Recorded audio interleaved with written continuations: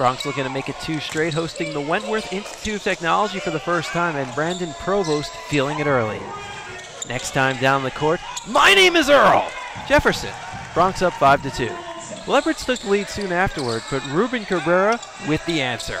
Bronx go up 8-7. And then Anik Mason, good in the foul! Puts the Bronx on top. It's 13-11.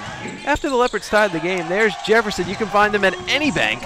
Bronx go up 15-13, and now it's time to pull away. Jared Maree, the jumper, and Cabrera posts up. Bronx sweep the homestand with a 65-48 win.